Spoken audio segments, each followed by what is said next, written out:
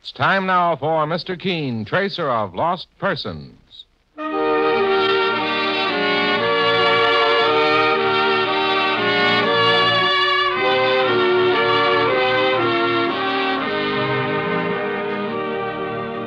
Ladies and gentlemen, Anison and Colinos present Mr. Keene, tracer of lost persons. One of the most famous characters of American fiction in one of radio's most thrilling dramas. Tonight and every Thursday at the same time, the famous old investigator takes from his file and brings to us one of his most celebrated missing persons cases. Tonight's case is entitled The Case of Murder and the Jewel Thief.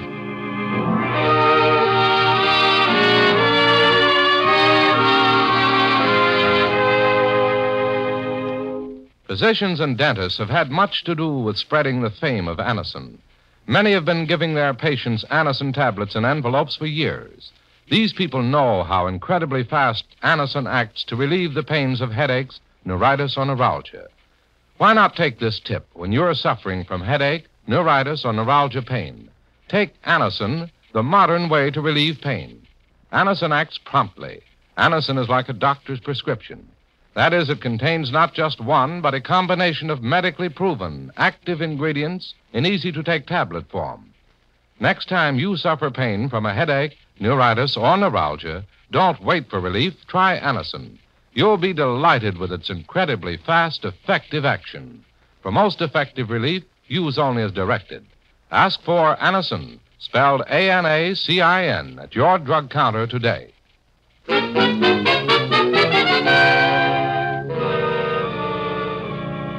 Now for Mr. Keene and the case of murder and the jewel thief.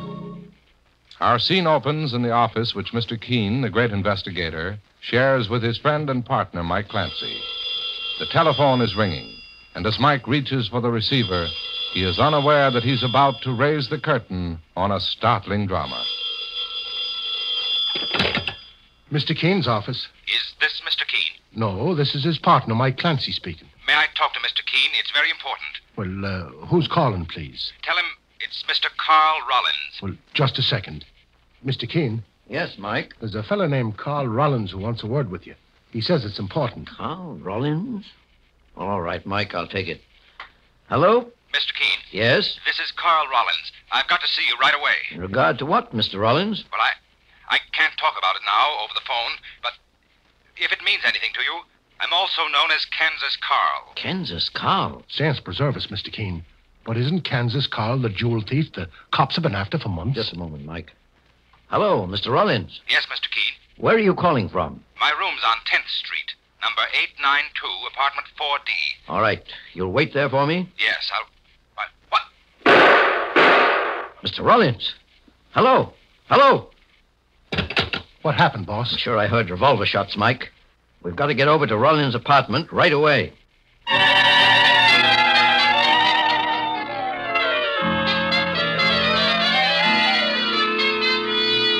Well, this must be the flat, Mr. Keene.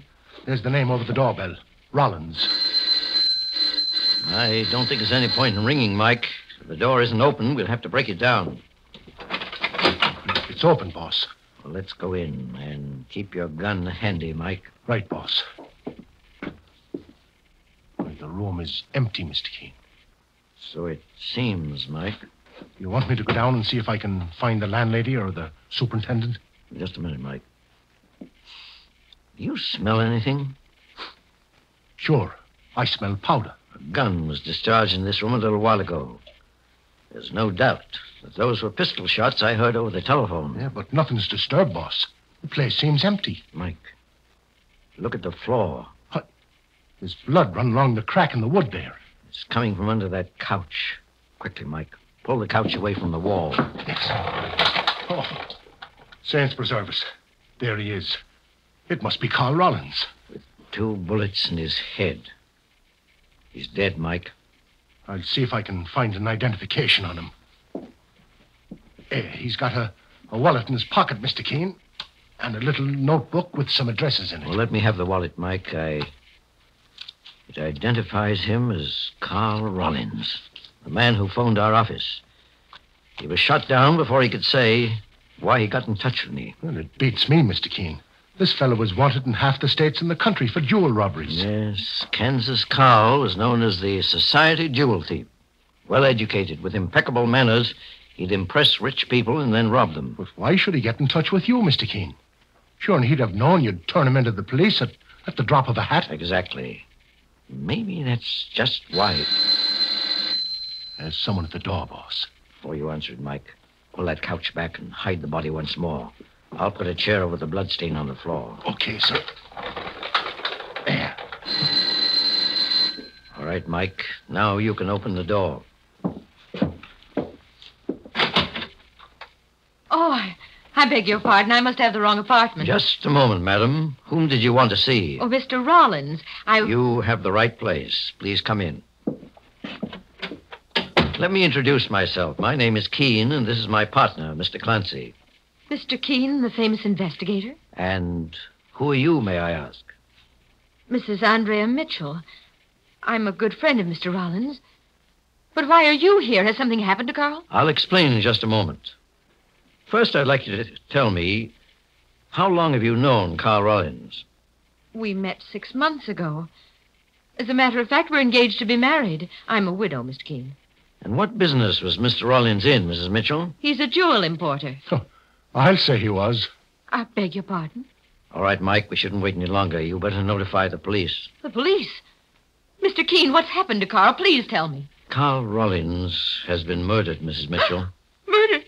Oh, no. No, he could... Oh... Well, she's fainted, Mr. Keene. I'll take care of her, Mike. You call the police and report the murder of Carl Rollins, alias Kansas Carl.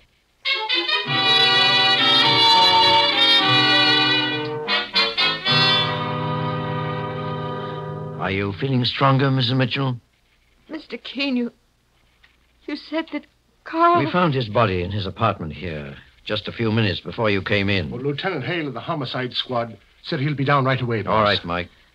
Where is Carl's body, Mr. Keene? Perhaps you better not see him, Mrs. Mitchell. Remain where you are in that chair until you feel better. Who killed him? Carl had no enemies. His life was above reproach. Mr. Keene, either the lady never knew what was going on, or she's a pretty good actress. Never knew what? Mr. Keene, what does Mr. Clancy mean? Carl Rollins was a well-known jewel thief, Mrs. Mitchell. The police have been after him for months. Oh, no. No, I don't believe It it. happens to be true. But Carl loved me. He was a respectable man, Mr. Keene. He couldn't... His respectability was just a pose, Mrs. Mitchell. However, I have a feeling perhaps his life had changed some time before he died. But I'm afraid you'll have to answer a great many questions for the authorities. You don't think they'd connect me with it? With Carl Rollins' past, perhaps they might. However, if you confide in me, Mrs. Mitchell, I may be able to help you. Oh, there's so little I can tell you, Mr. Keene. I met Carl at a dinner dance 6 months ago, given by Mrs. Arthur Van Burton. The wife of the banker? Yes. I'm fairly well known in the city, Mr. Keene. My late husband was Elliot Mitchell, the art dealer. When I met Carl Rollins, he was introduced as a jewel importer. I had no idea... He was actually a world-famous jewel thief. He was very clever about hiding his real identity. We saw a great deal of each other for several months. And then Carl proposed to me. I accepted. And I told my daughter we were getting married in a month. I see. Jean, my daughter is only 17, Mr. Keene. She's at a finishing school in Vermont. I don't know what will happen when all this notoriety comes out. I'm not worried about myself. I'm only thinking of Jean. I understand, Mrs. Mitchell. Mr. Keene, if you could help me, I'd be very grateful. I swear I knew nothing about Carl's past. Well, tell me, Mrs. Mitchell, did your husband leave you a great deal of money when he passed away? Oh, no, he didn't. He left debts.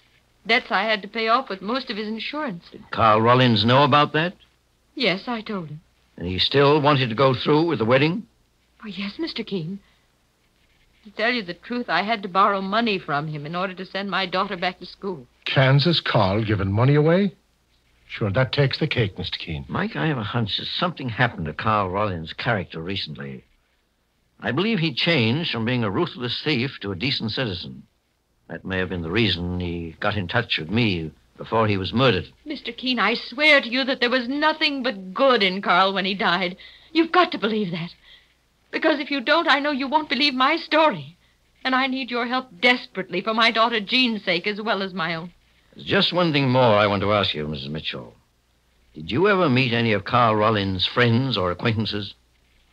No, Mr. Keene. But there was one woman he spoke of. A woman named Grace Bentley. She was older than Carl, I believe. And when he spoke of her, he almost sounded as if he were talking of his mother, who has been dead for many years. What did he tell you about her, Mrs. Mitchell? Well, just that she was a good friend and he trusted her. Do you know where Grace Bentley can be found? I believe she's a seamstress, Mr. Keene, and lives alone. Oh, I think Carl had her address in a small notebook he always carried with him. Well, that must be the book we found in his pocket, boss. Well, let me see it, Mike. Yes, Grace Bentley's name is in this book, along with her address. Well, Mrs. Mitchell, the police will be here any moment now. Oh, what shall I tell them, Mr. Keene? Just what you told me. But if my name is connected with this murder, my daughter Jean will know. Her friends at school will hear of it, and she'll be ostracized. I don't think that'll happen. I'm going to ask the police to keep this case out of the newspapers as long as possible. It may make it easier for us to solve. What about the addresses in that notebook, boss? The police will want to check every one of them, I'm sure, Mike. But we can help them by seeing Grace Bentley ourselves. Perhaps she can shed a little light on one of the most puzzling cases we've had in months.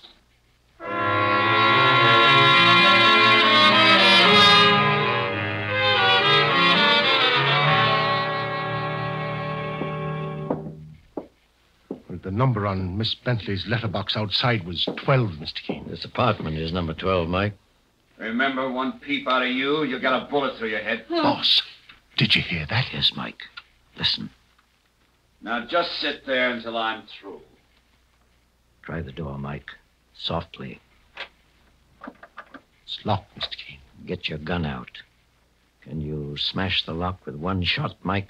I think so, boss. Right after you shoot, I'll push the door in. Someone's being held up at the point of a gun inside that room. We've got to take him by surprise. You ready, Mike? Ready, boss. Mr. Keene, there's a woman tied up in that chair there. In the bedroom. He's in the bedroom. Well, after him, Mike. Are you Grace Bentley, madam? Oh, yes, please. This wire is cutting my wrist. Well, I'll have it off in a moment. Oh, thank heaven you've come. Who are you, sir? My name is Keene, Miss Bentley. Why, the famous investigator. Oh, you don't know how glad I am to see you. And he got away, Mr. Keene. The bedroom window was open, and there's a fire escape leading down to the street. Do you know him, Miss Bentley? Yes. His name is George Darcy. He came to my apartment a few minutes ago with a gun in his hand and tied me to this chair. Do you know why? I think it had something to do with a man I know. Carl Rollins. Miss Bentley, Carl Rollins is dead. Dead? Oh, no. Oh, then it's happened. All his hopes, his attempts to lead a new life came to nothing. I knew Carl very well, Mr. Keene. Did you know that he was really Kansas Carl, a famous jewel thief wanted by the police? Yes. And I might say that I was the cause of his turning over a new leaf and going straight. Suppose you tell me the entire story, Miss Bentley. But before you start, I want to send out a police alarm for this man, George Darcy. Have you any idea where he lives? No, Mr. Keene, I haven't. What does he look like? He's tall and dark, about 30 years of age. He doesn't look like a gunman at all. Telephone that description into the police, Mike. Right, boss. Meanwhile, Miss Bentley can tell me what she knows about Carl Rollins. You know, the more this murder case progresses, the more convinced I am that the final picture may be an amazing one.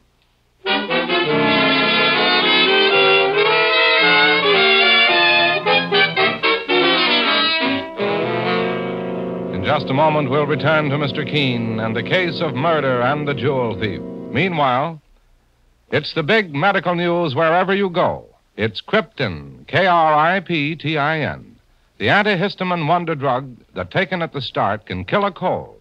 Kill it not in days, but in hours. In tests at the United States Naval Hospital, Great Lakes, Illinois, Krypton proved remarkably effective, was preferred by patients over all other formulas tested. For spectacular results, take Krypton at the first sign of a cold. Today at your druggist, get Krypton. Handy pocket size, only 29 cents for 10 tablets. Bottle of 50 tablets, only 98 cents. Less than 2 cents a tablet. Now back to Mr. Keene and the case of murder and the jewel thief. Mr. Keene, the famous investigator, and his partner Mike Clancy are investigating the murder of Carl Rollins, alias Kansas Carl, a famous jewel thief who preyed mostly on those in the social register. During the investigation, Mr. Keene and Mike rescued a woman named Grace Bentley, a friend of Carl Rollins, who was being held up by a gunman in her modest apartment. The gunman, George Darcy, escaped. But the story Grace Bentley has to tell appears to Mr. Keene to be very important in regard to solving the murder. And as Mr. Keene listens closely... I first met Carl Rollins about a year ago, Mr. Keene. I was taking in washing then and did sewing on the side. That's the way I've been supporting myself. Did you do some work for Rollins, Miss Bentley? Yes, and he was a charming man. Oh, much younger than I, of course. And I felt more like a mother to him than anything else. You didn't know then that he was actually Kansas Carl, the notorious society jewel thief? No, sir. I found that out a few months later. But after I'd gotten to know him well, I realized that there was something fine and decent in Carl that may have been twisted when he was young. So I decided to try to do something about it. What did you do, Miss Bentley? I reformed him. I gave him something more important to live for than money and jewels. In the last few months, Mr. Keene, Carl Rollins had changed completely. He was a different man, even a religious man. Oh, I was very proud of him. What about George Darcy? What did he have to do with Rollins? Darcy was one of Carl's old cronies. They'd often worked together in jewel robberies. When Darcy came here and held me up, maybe he wanted to get even. You see, I was the one who made Carl break off his partnership in crime with Darcy. I just called the police, Mr. Keene, and gave them a description of Darcy. Tall, dark, and around 30. That was the description you gave my partner, Mike Clancy, wasn't it, Miss Bentley? Yes, Mr. Keene. Tell me, Miss Bentley, do you think George Darcy may have been involved in Carl Rollins' murder? I don't know. Have you ever met Carl's fiancée, Andrea Mitchell? No, but Carl told me about her. I understand that she's a wonderful woman. And I was glad when he said he was going to marry her. I was glad that there'd be someone else who'd keep him on the right path. You must have been very fond of Carl Rollins to worry about him that way. He reminded me of my brother, John. He took up a life of crime and died while trying to resist the police. I thought I'd be doing John's memory a service by helping Carl. I see. Is there anything else you can add that might help us in any way, Miss Bentley? No, Mr. Keene. In spite of his past, Carl had turned out to be a very fine man. When he called you, I think he was giving himself up. That's what I imagined myself. Maybe he thought you'd be able to help him by acting as a go-between with the police. Well, Mike, I guess Miss Bentley has told us everything. I'm going down to police headquarters now to see if I can identify George Darcy in the Rogues Gallery. You want me to go with you, boss? No, Mike. Darcy's still on the loose, and he's dangerous. I was thinking of Andrea Mitchell, Carl Rollins' fiancée. Darcy might try to strike at her in some way. Suppose you go over to her home, Mike, and I'll join you there in an hour or two. Okay, Mr. Keene. George Darcy undoubtedly holds the key to Carl Rollins' murder. When we finally get our hands on him, he'll have a great deal to answer for.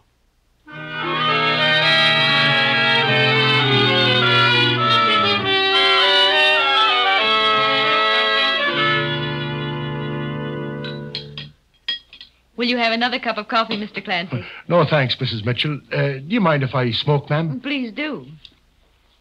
I'm very grateful to Mr. Keene for sending you over to my home. Even though I never met this man, George Darcy, he worries me, after what you've told me about him. Well, Mr. Keene himself will be here any minute now. Sure, and is that a picture of your daughter, ma'am? Yes, that's Jean. She's 17. That picture was taken just before her father died. Aye, she's a fine-looking girl. Oh, someone's at the door. It must be Mr. Keene. Just a second, Mrs. Mitchell. Mr. Keene wouldn't try to come in without ringing first. unless it was an emergency. There's the doorbell now. Well, I'll go out, get out of sight behind them drapes there, just to be on the safe side. Oh, Mr. Clancy, you think it Now, may be... just answer the door, Mrs. Mitchell, like you were here alone. Let me do the rest. One scream and I'll shoot, lady. Get inside. Okay. Where is it? Where's what? The loot. And don't fool with me. I want it all. I don't know what you're talking about. You and Kansas Carl were going to be married. He must have told you what he did with the stuff. Who did he give it to? Where is it? Stand still, mister. Don't raise that gun or I'll pull this trigger. Drop it. Drop your artillery on the floor. Now just put your hands behind your back. I'll slip a nice pair of shiny handcuffs on them. There, I guess that'll hold you for a while, mister. That's probably the boss right now, Mrs. Mitchell. Will you let him in, ma'am? Oh, yes, Mr. Clancy. Mr. Keene. Mrs. Mitchell, I see you have a visitor. Mr. Keene, this man just came in and held me up. If your partner, Mr. Clancy, hadn't been here... I had to put the handcuffs on him, boss. I saw this man going to the house ahead of me, Mike, with his gun drawn. I thought I'd cover him from behind, knowing you were here to protect Mrs. Mitchell. What's your name? Darcy. Sure, and this is George Darcy, the fellow we've been looking for, Mr. Keene. So it appears, Mike. What are you doing here, Darcy? Ask her. Why, I don't know what he means. No? Take a look at that pin she's wearing, Keene. What about it? It was stolen 8 months ago, along with $100,000 worth of jewels. Why, I never knew this pin was stolen. It isn't very valuable. Maybe not, but the rest of that stuff was worth a fortune. And you know where it is. This pin was given to me by Carl Rollins. I never dreamed it was stolen. I'm afraid it could make you an accessory, Mrs. Mitchell. However, by accusing you, George Darcy has opened himself to suspicion of murder. What? Darcy, you thought Mrs. Mitchell was hoarding some of your ex-partner Carl Rollins' stolen loot. But you wouldn't have dared to come here to get it if you weren't sure Rollins was dead. Well, I want the truth, Darcy. Remember, your own life hangs in the balance, too. I didn't kill Carl. I knew he was dead because I found his body in his room. You were in his apartment today. Carl was going to turn himself into the police. He was giving up $500,000 worth of jewelry. A part of that haul was mine, and I wanted to get hold of it. And you came here thinking Mrs. Mitchell knew where those stolen jewels were. She was going to marry Carl, wasn't she? Were you the man who also held up Grace Bentley a few hours ago and tied her to a chair? She told you it was me? Yes, she said you were angry at her because she broke up your criminal partnership with Carl Rollins. I'm not sore at anyone, Keene. It was strictly a business proposition. I wanted my split of those jewels before Carl turned them in to the police. All right, Mike. We'll take this man, Darcy, down to headquarters. You're arresting me for murder? No, Darcy. I'm turning you in for attempted robbery. But I'm fairly certain I'll also turn in Carl Rollins' murderer within an hour.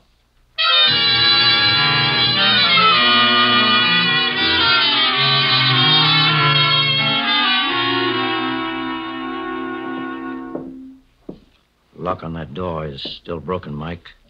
Open it without knocking. Okay, Mr. Keene, sir. Right, the place is pitch dark, boss. There's a light under that door over there. Open the door.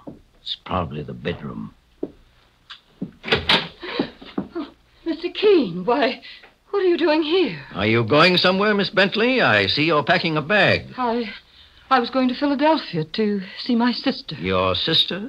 Is she as much a figment of your clever imagination as your brother was? What do you mean? Mike, take a look in that suitcase. Okay, boss. Keep away from my things. One side, lady. So you reformed Carl Rollins, Miss Bentley. You also murdered him. Why, you can't prove that. Oh, no? Just take a look at this, Mr. Keene. There's a false bottom in this suitcase. Why, you... Saints preserve us. There must be a fortune in jewelry here. Yes, Mike. Bracelets, rings, and necklaces that Carl Rollins had stolen over the years, which he was going to return to the police when Grace Bentley shot him down. Her reforming Rollins was only a device, an excuse to gain his confidence so she could get hold of those stolen gems herself. I've got to hand it to you, Keene. I never thought you suspected me. Would you like to know how you gave yourself away, Grace Bentley? Yes. How? You described George Darcy as being tall, dark, and about 30 years of age. He happens to be short, bald, and at least 40. You gave a false description because you didn't want me to catch him. You were afraid he confessed that he suspected you of having Carl Rollins stolen jewels. All right, it's your deal, Keene. But I'll make you a proposition. I can get rid of that jewelry and collect $500,000 in cash for it. I'll split with you 50-50 if you let me go free. That's quite a proposition. You must have some very good connections in the underworld. I ought to. I spent plenty of time up the river. And you're actually a professional jewel thief with a record, as I suspect. Look, Keene, are you making a deal or aren't you? I'm not, but you are with the district attorney. I'll kill you. You're not so fast. Let me go. Let me go before I... Faith, and she's as strong as a man, boss. If she wants to do a little wrestling, she can wrestle with these handcuffs. The handcuffs will hold her, Mike, until we replace them with iron bars. Miss Bentley did a good job of reforming Carl Rollins. But I think his love for Andrea Mitchell had more to do with his decision to turn over a new leaf. But as far as I can see, there's only one reform for you, Grace Bentley, and that's the death sentence.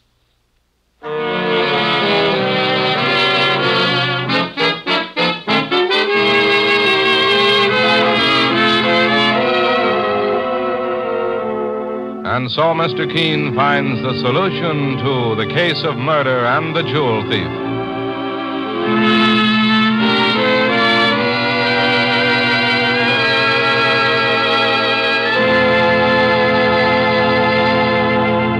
The next time you're suffering from the pains of headache, neuritis, or neuralgia, try Anacin. You'll bless the day you heard of this incredibly fast way to relieve these pains. Now, the reason Anacin is so wonderfully fast-acting and effective is this. Anacin is like a doctor's prescription. That is, Anacin contains not just one, but a combination of medically proven, active ingredients in easy-to-take tablet form. Thousands of people have received envelopes containing Anacin tablets from their own dentist or physician, and in this way have discovered the incredibly fast relief Anacin brings from pain of headache, neuritis, or neuralgia. So next time such pains strike, take Anacin. For most effective relief, use only as directed. Your druggist has Anacin in handy boxes of 12 and 30, and economical family-sized bottles of 50 and 100. The name is Anacin, A-N-A-C-I-N.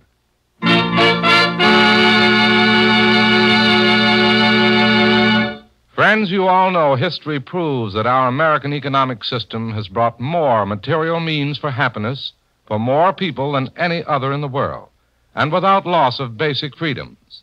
To better understand your American economic system, write today for the free booklet entitled The Miracle of America, Box 10, Times Square Station, New York City. That's Box 10, Times Square Station, New York. You'll be proud to own The Miracle of America.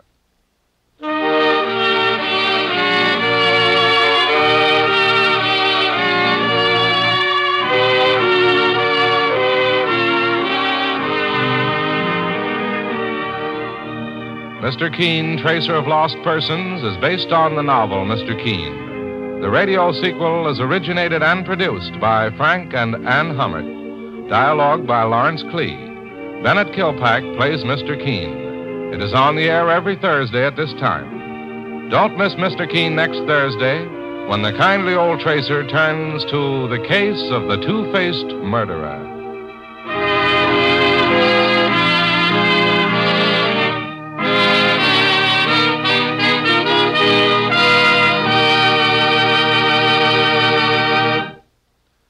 Now you can forget about piercing, shooting pains of neuritis, neuralgia, and muscular rheumatism. The quick, long-lasting action of heat liniment brings welcome relief to the painful areas, makes you feel like yourself again. Heat warms and soothes, yet does not burn. Heat starts to penetrate as soon as it is applied, keeps on working for hours to bring grand relief from pains of neuritis, muscle soreness, neuralgia, and muscular rheumatism. Get heat liniment.